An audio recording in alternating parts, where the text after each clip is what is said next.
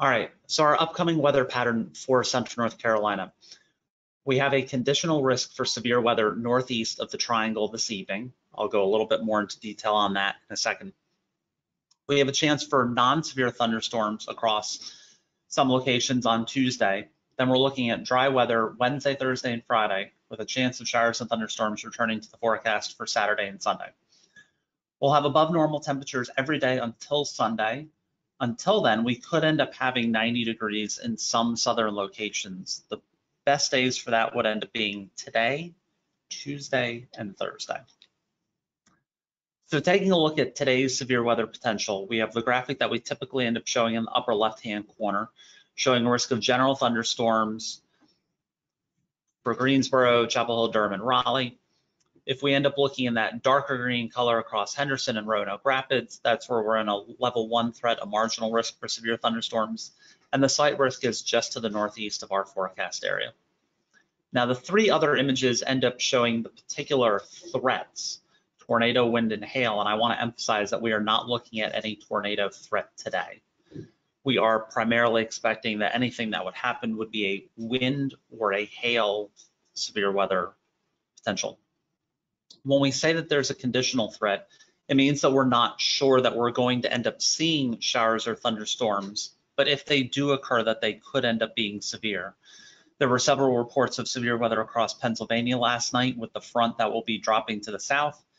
The shower and thunderstorm activity pretty much ended overnight into the morning hours, and so we aren't sure whether showers and thunderstorms are going to redevelop later on this afternoon into this evening. So that's the reason that we're calling it a conditional threat.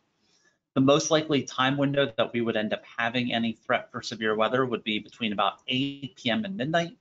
And so the fact that it would end up being around sunset or after that is another reason that we would have limited potential for any sort of widespread severe weather.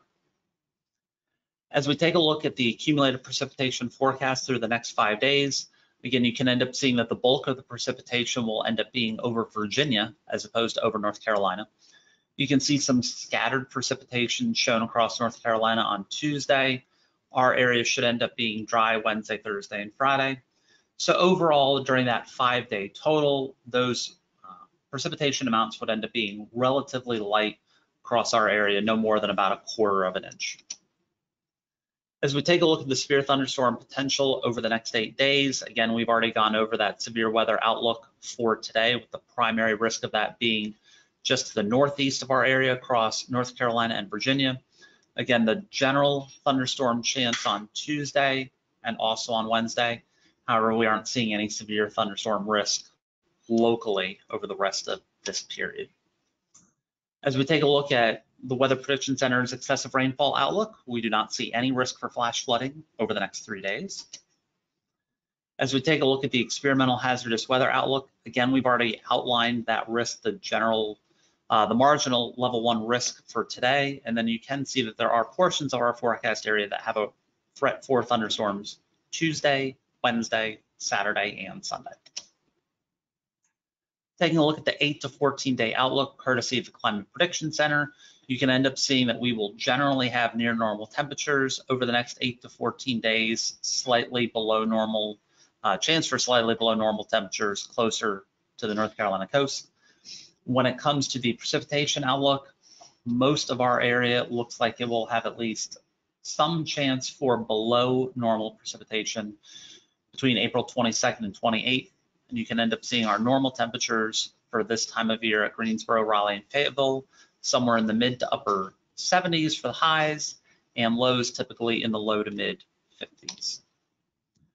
Again, our summary is a conditional risk for severe weather northeast of the triangle this evening, a chance for some non-severe thunderstorms in many locations Tuesday and to a smaller extent Wednesday, then a broader chance of showers and thunderstorms again Saturday and Sunday, with a warm forecast through much of our forecast period.